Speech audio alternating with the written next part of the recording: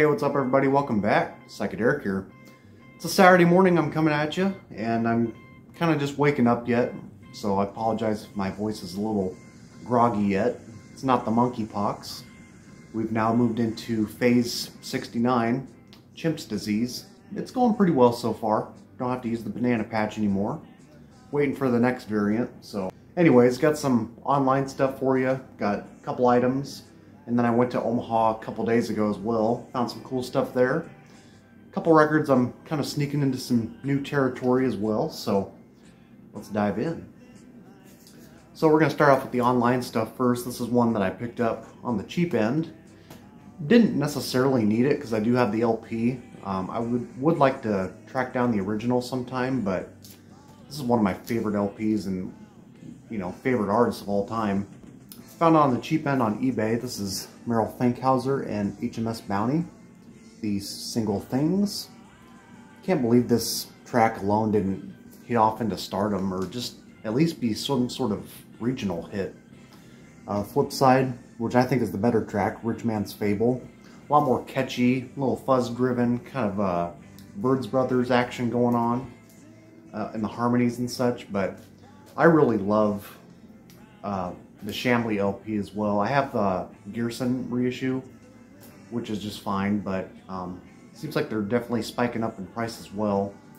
The original's like, you know, over $100, so I'm pretty happy with my reissue for now. But he can craft some great songs, man. He can just write tunes like no other. Like, all of his songs sound so different, yet he kind of has this really basic pop approach, and it always works for me.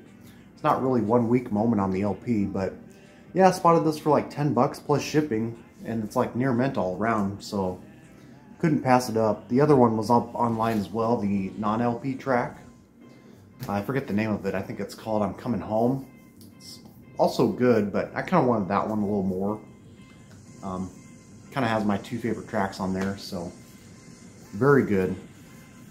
And then I picked up on this, so I'd never see this pop up, even the reissues, which this one is, but if you see originals pop up, of course they're always like between $500 to $1,000, and I didn't want to pay that much for this one, but this is a favored classic as far as like US prog and psych goes.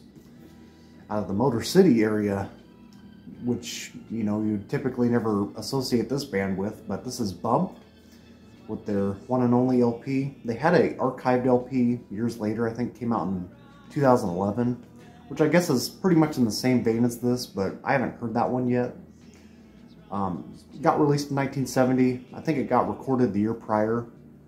You can definitely tell it's 60s flavored all around. Very keyboard organ led for the most part, even though there is some great fuzz action on here. Like I said, based out of the Motor City, which, you know, they're kind of known around the area, I believe, Michigan. And I do have the original single as well, Singing to the Wind, with the flip side of being a non-LP track, Winston Built the Bridge, which I believe is like one of the more stronger tracks in my opinion.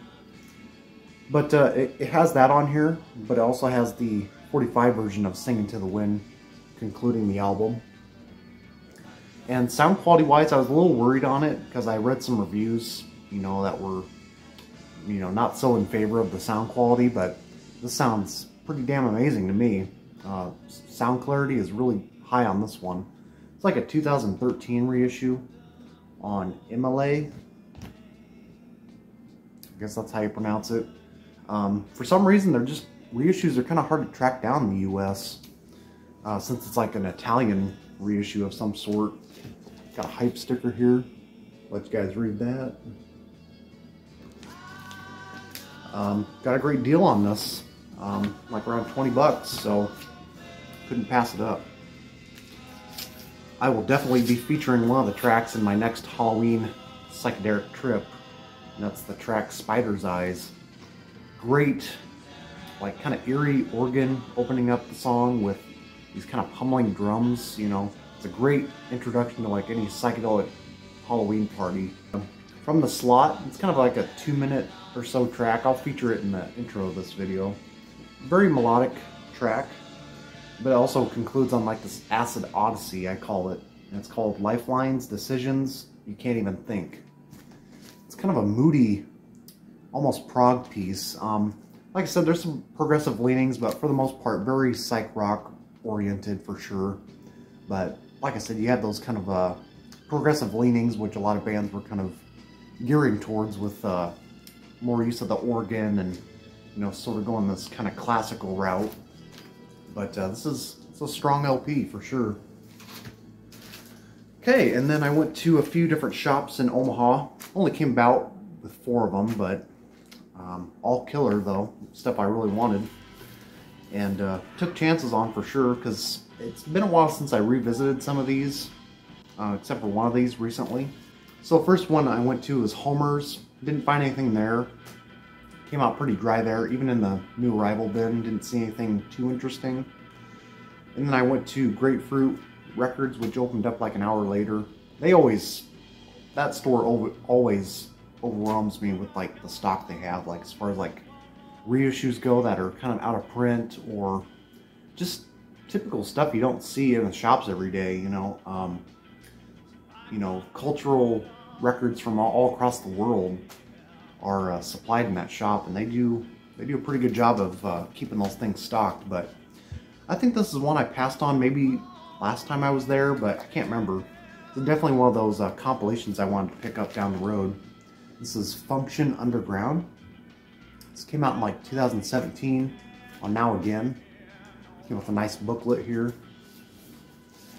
This mentions all the, well, not all the groups, but this booklet pretty much covers all of, like, you know, all the history of black musicians, black artists, and the whole culture itself. Basically what spawned all these groups, and you know, kind of touching base on how they all originated, looking up to their, you know, heroes like Hendrix, Lystone, Arthur Lee, among many others. But yeah, this is a great compilation of like mainly focusing on like the rock sound from the late 60s, early 70s.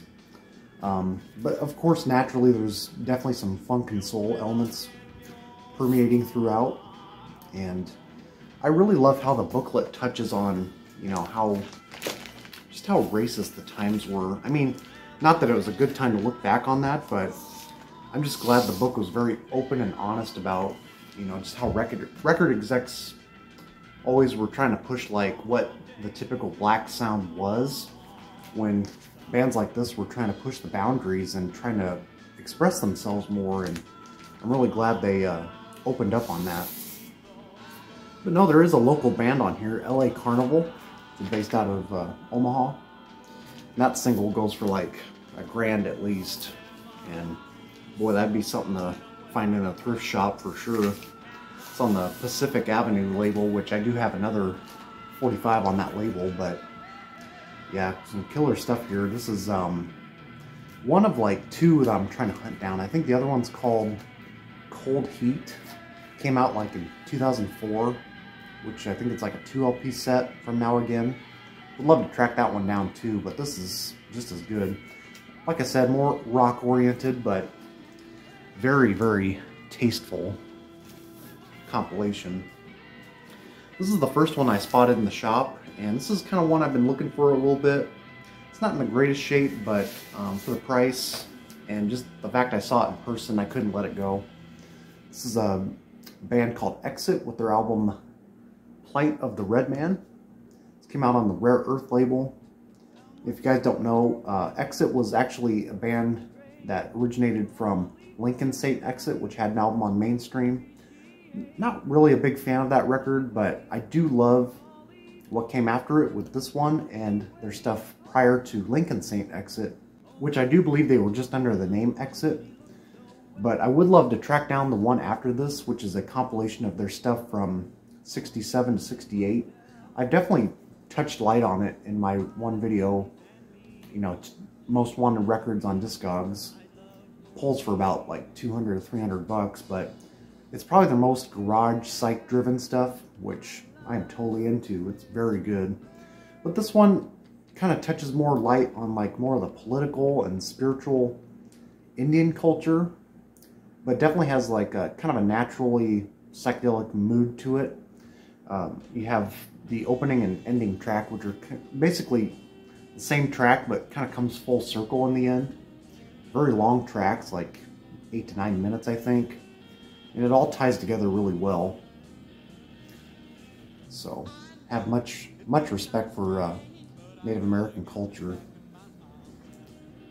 So, along with Redbone, you know, I mean, there's quite a few Native American groups, you know, kind of pushing the envelope around this time. So, Exit's just fantastic, though. I think they made one more before this one, but I haven't touched base with it. I don't think it's as good from what I've heard, but Rare Earth, you can still pick these up for like 20 bucks roughly, and that's what I paid for this. So very, very happy to track this one down, as I gave it a listen on one of my walks not too long ago. So I have to spin this one yet. Okay, and this is the last one I found from Grapefruit. I found this one in the new arrival bin. Kind of surprised to find it there. I've never seen this one in person yet, so I don't know how much it goes for online, but I figured 20 bucks, it's probably about the going price for this. And I had to kind of revisit this one. I forgot, you know, what the second half sounded like. This is Faust with their first album here. This is kind of what the original used to look like, with the whole design going on with, I think it was on clear vinyl. Don't quote me on that, but I do remember it was like a clear looking cover, you know, sort of with like this X-ray exam going on here. But the sound quality is fantastic. I think it's a Russian reissue, like came out in 2007. But yeah, this is fantastic. I gave this a listen last night. It had been a while, and I love how they open with like a Beatles sample. You can very faintly hear it in the mix as it opens the album. But yeah, it's very tape manipulation oriented. Lots of sound collage effects going on. Sometimes erratic, sometimes very bright, harsh sounds. But all at the same time, it's always moving. It's always going in a direction you don't expect it to go. Sometimes repetitive, but in a good way. This is just one that kind of grows on you. So far, I mean, I don't know if I want to say it's my favorite. I do like the second one quite a bit so far, but this is just as good. You know, just opening them out of the gate with this one, and came out in '71, and for its time period, you know, no doubt a classic among the, you know, experimental German sounds. So, you know, very influenced, I think, by Zappa, of course, and I can't even think, maybe John Cage. I wouldn't be surprised, but yeah, give Faust a listen. This is superb stuff for what it is, man. It's certainly psychedelic in its own way. Not in the most traditional way, where it's like kind of musically constructed, but it's more like a sound wave of just like a ocean of sound waves thrown at you and just taking a shower in it. I don't know. It's early in the morning. I'm trying to think of like cool terms, and I'm just failing on all ends. So as far as other things I witnessed in Omaha, as soon as I opened the door to Grapefruit, you know, exiting out of the building, I saw a man urinating on the brick road in the old market. So I don't know if that's a common thing, but just to do that in public, I was just like, I think I'm gonna go this way. I'm just glad my car is in that direction. So didn't make too many more stops. I just decided to hit Vinyl Cup. Didn't see anything there. Then I moved over to a place I'd never been to before called 402 Vinyl, which I've heard some good things about. I think from Tuco maybe, or someone in the Omaha area. I heard them talk about it. Certainly surpassed my expectations. I mean, it was definitely classic rock oriented, but I mean, if you're into classic rock, you know, stuff like Sabbath or Zappa, you know, Pink Floyd, King Crimson, you name it. I mean, he's got like import madness in there. There's just a lot of great imports you can find, and all of them are in clean shape, and you can find some good prices in there. I was pretty surprised, but didn't really need any of that stuff. Nothing was really catching my eye at the time, but I checked out the 45 section. There's a section in the back. It's just all 45s, and there were some cool looking labeled 45s there, but turned out they weren't worth any money, so just kind of passed on them. But out of all of them, this is the one that stood out, and happy to say this is probably a good deal because currently there's no copies in the US for sale of this pressing, and he gave me a little bit of a discount for like 20 bucks, so I was happy to pick this up. This is Noi 75. This is like their third LP. Now, I'm pretty familiar with their first album for the most part, but their second album, I have to revisit. Don't quite remember what it sounded like, but I do remember this one's also highly regarded by krautrock fans and, you know, German fans alike. But with their third album here, I was coming in totally blind. Hadn't heard this one yet, and last night I listened to this. This is amazing. I probably enjoyed this one a little more than Faust last night, but this is great stuff. Totally unexpected sounds here, especially on that first side. Little gatefold action there. And this is like a, I forget what kind of pressing this is. I don't know if it had a release date online, but it's a European pressing of some sort. And the whole first side, I just realized it's kind of like a split LP. A lot more ambience and atmospheric kind of work going on, but yet using a lot of rotaric, a lot of simple rhythms moving throughout, but at the same time very catchy instrumental work. I feel like I've heard that first track somewhere. It's very catchy, you know, bass line and rhythms going on, but that third track, it was like super quiet. I had to turn it up. It's just like so minimal. There's only piano, ocean waves, and like a little bit of German spoken word in the mix. Pretty minimal stuff. Once you get to the side two though, it's got more of this kind of punk attitude, which I guess they kind of, the members behind this made a little deal where, you know, they want to show off both sides of, you know, some stuff from Cluster, and then kind of show more of the ever-growing punk sound that was going on at the time. With the first track on side two called Hero, which I guess Iggy Pop must have covered or performed live at some point, I read online. But yeah, this one totally surprised me, so I'm gonna have to revisit this one. Really enjoyed the first side a lot, and yeah, I think that's maybe the only vocal-driven track, that Hero track on there. But yeah, this is way cool pickup. So had a little trouble finding the place too. It was like in this nearly abandoned shopping mall in Omaha. I had never been to this place, but I parked in the back because it showed that 402 vinyl was like kind of near the back side, and just looks totally abandoned back there and had locked doors. And then once I went into the shopping mall on the front side, it was just like a total ghost town. It was super quiet and eerie. Anyways, had a great time in Omaha, and just, you know, don't seem to turn out with a whole lot of records every time I visit there, but it's always a fun time just getting out and, you know, just enjoying the day, even though it's blistering hot right now. This past week has just been killing me lately. The humidity just won't go away. It's like sometimes my fridge can't even hold up, you know. But yeah, anyways, hope you guys are doing well. Have a great weekend, and I will be sharing these on Instagram eventually, so take care, and we shall see you soon.